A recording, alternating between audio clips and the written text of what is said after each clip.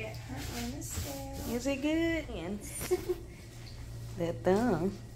Let's see. Can you sit still? Can you sit still? Did you pay? Did you pay? Like a worm. Mm-hmm. When you feel like you have an appointment every day. Yeah. Trying to, like, sometimes I have them twice a day. Oh my goodness. Yeah. Even tomorrow she has a 2 a day. At least once a week. Transportation and all of that Yeah. figured out. Yeah. But I'm gonna get with them and see what they can do because that's just way too much. Yeah. So whatever. Yeah. So there should be. Is there someone on our end that kind of helped a little bit with that, or coordinating care? I think not really. I think it was just mainly Keith, the GI doctor, has her with a nutritionist and a feeding therapist. And is there no overlap? I saw. So those are the places we always recommend too. So Lemon Nutrition and Frisco Feeding. I saw she was signed up, or he recommended both. Yeah, she's is doing there any both. Overlap of those two things where you would just need one and not the other, or he feels like I see him tomorrow, and I can discuss that because I'm gonna see what we can do. Cause okay, well let's go over just what, since I'm kind of like looking at all of it, and then we'll hone in on GI specifically. Okay. So tell me about what specialists that we're seeing. So eyes, have we seen her ophthalmologist? We see her Wednesday. Okay, good. So we have a follow-up on Wednesday. Have you noticed any eye drifting, anything unusual? No. Is she making any eye contact? Yes. Okay, perfect. Did you feel like she follows you through a room? Like yes. Okay, good. All right. Tracking, so very good. So those are 2 to 4 month milestones that she's definitely doing. All right, perfect. So then tell me, neuro-wise, are we meeting with anybody? I know you initially were. Is that for her hydrocephalus? Yes. No, not yet. Yeah, I do need to schedule her a follow-up, but it's just way too many appointments right now. Okay. But I do need to schedule the follow-up so I can check her incision spot and things like that. So yeah, I'm gonna need some relief with these things we have going on. I even have like ECI and so ECI is going to overlap with this new development. They're overlapping a developmental doctor that the NICU signed us up for. Okay, so I'm going to go head to toe. Okay. We don't lose anything, but I see that there's overlap. So hopefully we can take some stuff off your plate to make it a little less crazy. Okay. Okay. So yeah, I'm pending Dr. Sacco. I may make it for next week. Have we ever met with him? No. Okay. Well, other than like the day he did the surgery. Yeah. So I would definitely, that would be kind of, I would think. Yeah, because she needs the MRI. It said on her paperwork. Yeah. So we'll follow up with them if we can. The neurologist. Tell me with, she's just so vigorous. So tell me with development, what are we doing? So the NICU set you up with a developmental pediatrician. Yeah, and I found out that she was behind on her core strength because I was doing like no tummy time. I don't know what I was doing. I don't know if I was just waiting. She has the G-tube too, so you might. Yeah, or I just didn't know if it was okay for at this time. I kind of was waiting for someone to tell me, okay, now's the time for tummy time. Okay. But that's on my part. I just wasn't on top of things, and just asking the right questions. So.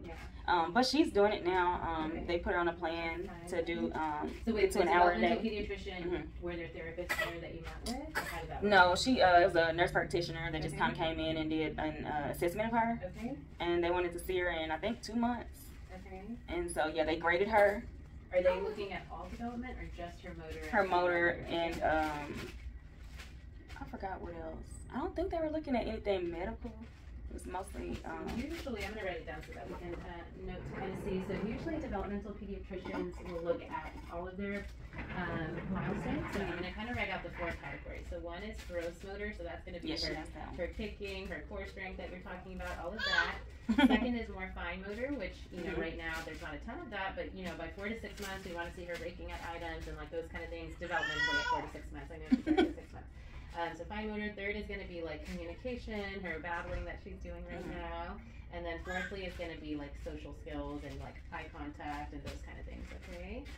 So those are all the things that usually are covered under development. Okay, yeah, she just looked at the 2 different categories of motor skills. Okay. So maybe that's where ECI is involved a little bit. Yeah. So tell me who recommended. I told you ECI, but anyone else that mentioned ECI, or is that because we put it in? No. Okay. I did tell the developmental specialist. I had no idea why I was there. The NICU kind of just sprang it up on me. Yeah. And so development's so important. We want them for ECI, one of them at least. So ECI, but ECI comes to the house. They do. Okay. So what's going on? We're in agreement with what the developmental specialist said. From what I gather, they're pretty much alike. But so is the developmental pediatrician the one communicating with ECI, or ECI is doing no, they're separate. Okay. ECI is probably the therapist, right? Yes, it was two of them, and they came and they were just basically doing the same thing that we did with the developmental doctor. So I was like, I think to have both of typically, them? usually, yeah, ECI is going to be the therapists who come to the house. We need that one for sure. And they're the ones to kind of keep us in line, and at least they come to the house. The developmental pediatrician and me probably have a lot of overlap, Okay. and might not need to see them as frequent as every 2 months if we feel like we're meeting more milestones. If ECI is working with her, then that might be one we could cut back on a little bit. Okay. All right. And I also don't mind if we have all of them in, you know, the more the better. The frequency, but yeah, exactly. So I think with development, and just know there's overlap with me and them. So I'm going to see her, next time I see her will be at 9 months. So, you know, I think if we know that she's working with therapy and getting her therapy that she needs, then that's important. Okay, hi Peppa. Yeah. You can hold it for a minute and then it drops out. Yeah. So now we're doing a lot of tummy time with her. Yes. Okay, So she's good. getting her hour like they suggested. Okay, good. Tummy time. Tell me what else she's doing. Is she showing any interest in trying to roll a little bit? She is rolling. Oh, yeah, she's she rolling? will roll. She's Yeah. rolling? She Wow. rolls when she's a Okay. bit elevated on her on a pillow. Okay. She definitely, I think she uses that to. Okay. How often is ECI coming to the house? They You just hold her, Mama. okay. Better, They so just that's began. Okay. Do you know the frequency they're going to be coming? Like twice a week? I forgot what they were gonna do. Okay. Yeah, because we haven't. I think they were trying to get with insurance. Okay. Well, I would say probably like usually they'll send me some forms and I always like fill out for whatever the most that you can get, especially since they come to the house. Oh, okay. All right. So far we're gonna follow up with our neurologist or follow up on getting that appointment, and then the developmental nurse practitioner is going to be where maybe there's some overlap and Yeah. cut back a little bit, maybe that one. Yeah. They'll be helpful when she's a little bit older for school and all those kind of things though. So would it completely, ditch out on them? Yeah. And I don't think they see her a lot. I just thought it was I thought they were doing the Yeah. same thing. Yeah. And they also have her adjusted age different. So ECI has her at a 1 month adjusted age. Okay. Also, nutrition had her at a 1 month and some change adjusted age. Developmental had her at a 2.5 months. Okay. Her birthday was on 10/3. and she was, let me see where my thing is, 22 weeks, right? 23 weeks. Oh, I have 23 for some reason. 23 exactly, Mom? 23 and 3 days. Okay. Let's see.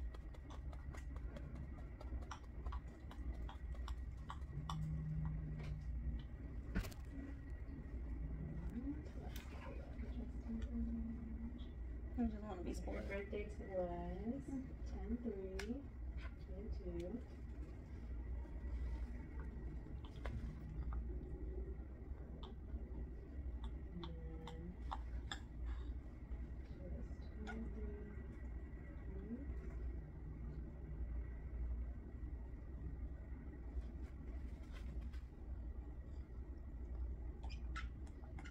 Look at her. Making all the noises. She is officially 6 months old. Today is her 6-month birthday. That's okay. What?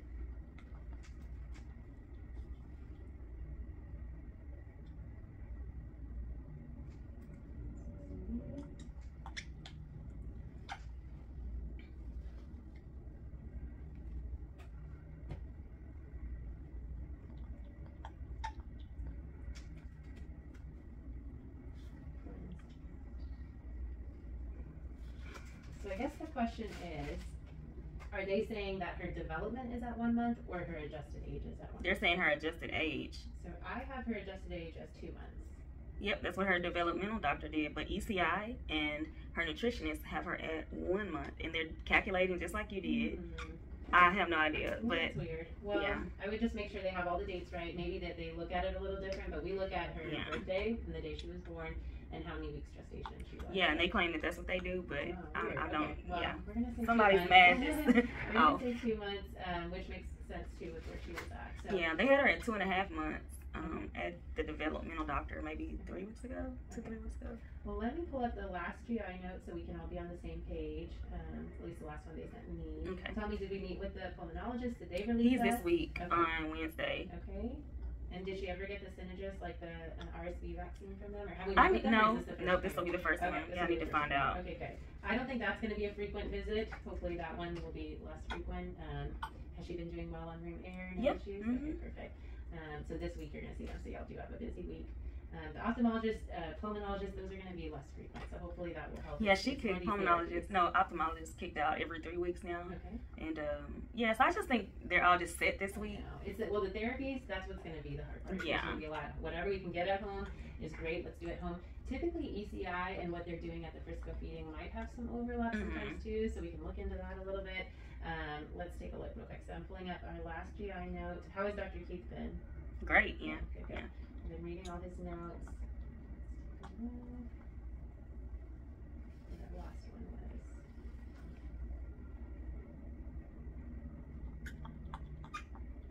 So tell me what we're doing with her feeding right now. Right now she's eating, they bumped her up to about 68 mLs of feed. Okay. Trying to get her bigger. Okay. Did he put her weight in there when she saw him last So week? she saw Dr. Keith on 321. That was, and she weighed 4.13 pounds at that time. And what is the difference, do you know, between today? Yeah, let's take a look. I'm sorry, 4.13 kilos, not pounds. Yeah. Yeah, because they counted kilos, and here she was 9'8". Yeah, let's see what that is. Yeah. I know, the pounds to kilo is annoying. So today she was 9'8", so that's 9.5 pounds. Just right at...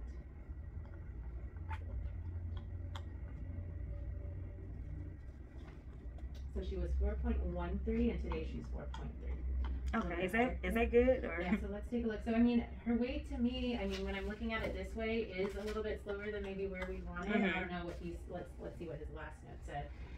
So, they talked about tooth care, tooth changes, all that. You feel comfortable? Yeah, I think he's gonna change her to about, if not, it's gonna be in a couple. I think he put mid-April. Yeah, he put mid-April on his. So weight gain could be better. Last 2 weeks will bump up her feed. So at that time she had gone up to 68. Is that what she's currently doing? Yeah, right now? and so she's still probably not. Yeah, I don't know. Is she tolerating that well? Sometimes, and it's spit up there. Okay. And then, so when it happens like that, I will go back down to the 60 that she tolerates at night, because I don't want her uncomfortable trying to sleep. Okay. Her little belly's so tight. Is that every night you feel like? No. No, just here and there. Yeah. Okay, so she's up to the 68. Is that continuous?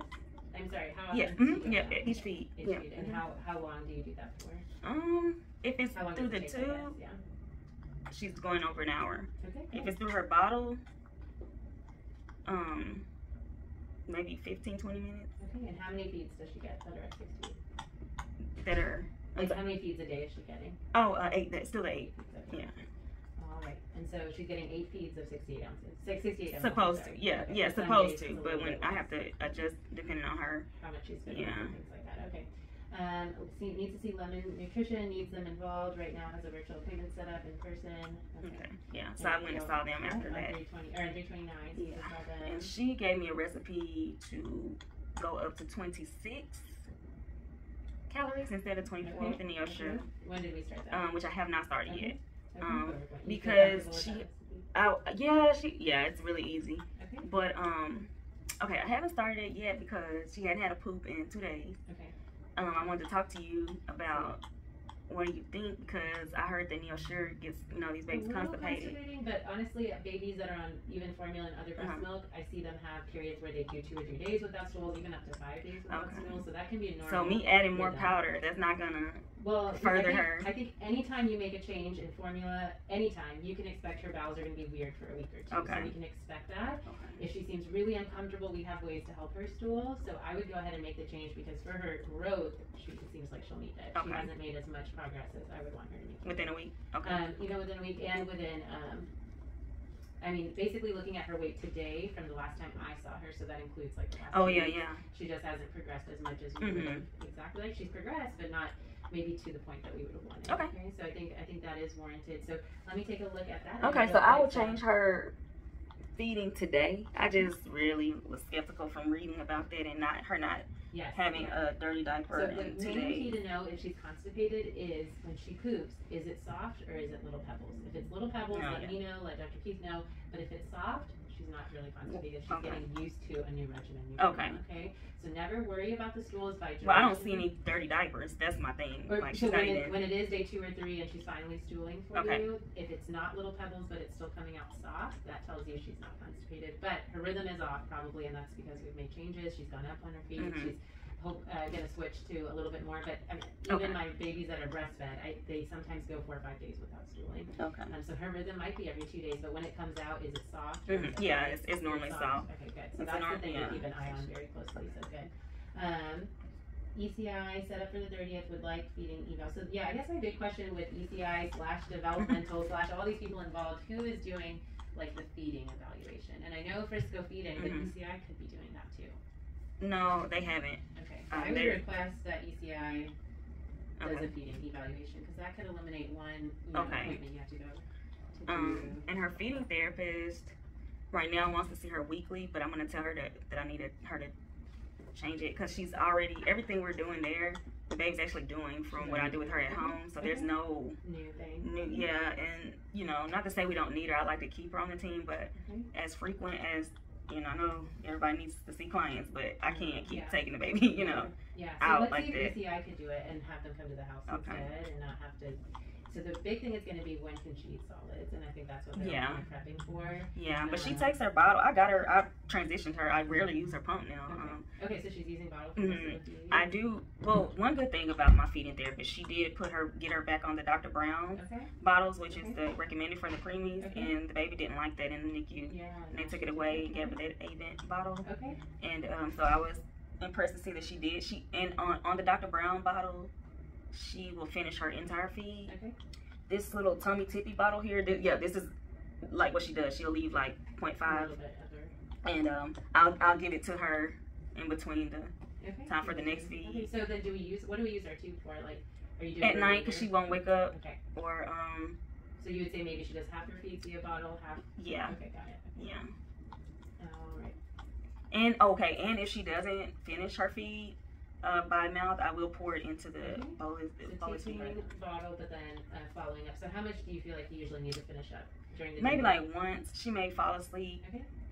It's this bottle. This bottle wears her out, but that's the tummy tippy that I got from my baby shower. That's the one I wanted to use with her before all this went down. And I only have like 3 of them. So when all of her bottles, this is like my last resort. And she always at the halfway mark will like tap out, and I burp her anyway halfway. She's up a little bit more. Tubing. Yeah. Okay. And she's doing the 2 feeds at night though. Fully. Yeah, because she doesn't really want to wake up. I wanted to see if we could find a way to lessen the frequency of her feed. If we can, if not. I don't think we're there yet because of her growth. Since she's not meeting the milestones. But I think the question is, if you can go up to 68 mLs, once we get to a point where we're high enough, then we can reduce feed. Yeah. So if she can't tolerate that amount, unfortunately not yet. Are you still doing every 3? Yeah, but sometimes on her feeds, I sleep through my alarms at night. I just don't get up. Or if I get up, it's supposed to be at 2 a.m. I wake up, it's like 3 a.m. Then I try to just go feed her, and then I'm off the rest of the day off track. Yeah, I wonder if, so her one feed is 68 mLs, so I wonder on the days that you do miss, if we could take that 68 mLs and separate it over 7 feeds, 7 other feeds that she has. Yeah. So that would be about 10 mLs that you're adding to every feed to kind of catch her up. Yeah. Can she tolerate that is the question. Yeah, and I don't think so, because So I would say probably she needs a little more time to get used to that higher. So I think incrementally, let's get her up so that we can cut back on one of those feeds. Okay, yeah, I'll keep trying, but just sometimes I just can't with all these appointments every day. Like, we're bored. Oh, it's crazy. I know. I want whatever we can get to. That's why I haven't met with you in a while, even though I probably should be meeting with you more, because I feel like you have all these other folks in the kitchen. But I would say, let's get her. I know it's really, really hard. If there's any other care coordination, let me reach out to our care coordination team too and see. It's not a transportation issue. It's just just way too much. Yeah, way too much. But her feeding therapist is really good with working with me. Okay.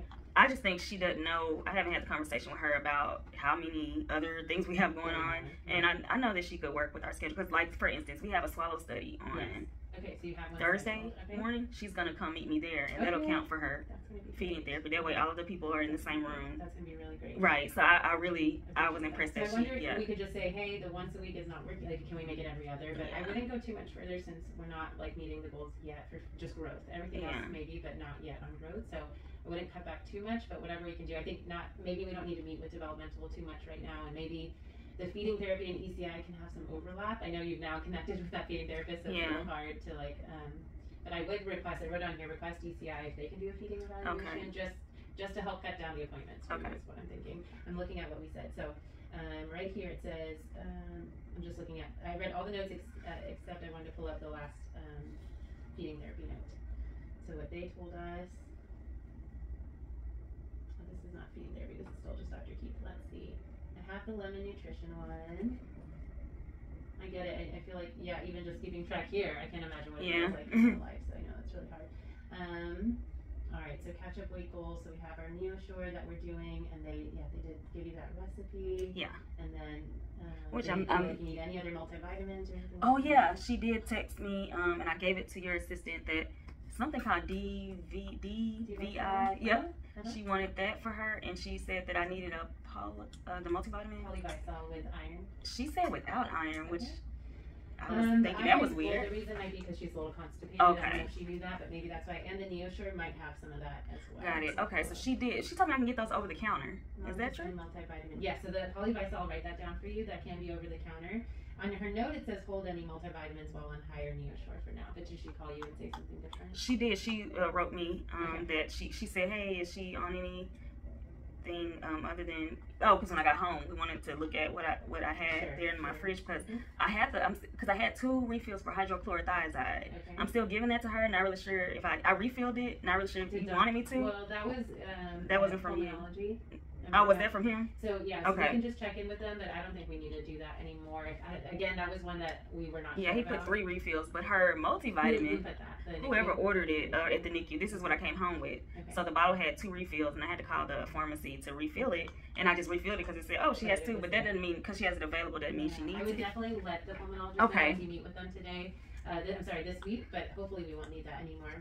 So in her multivitamin that she was on from the NICU that she came home with had 0 refills. So I was like, oh, maybe they want you to decide. Well, it can be over the counter. So the NeoSure has a lot of the multivitamins. So I wasn't sure if that would be sufficient or not for her. But if they're saying that they need it, then I would go ahead and do it. So it's called Enfamil Polyvisol, and I'll write it down for you. Okay, Enfamil Polyvisol drop. She's such a happy girl. She seems so good. I'm gonna pull this up real quick.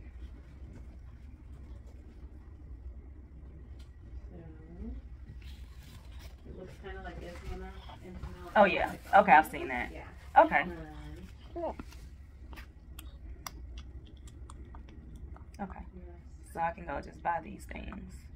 Okay.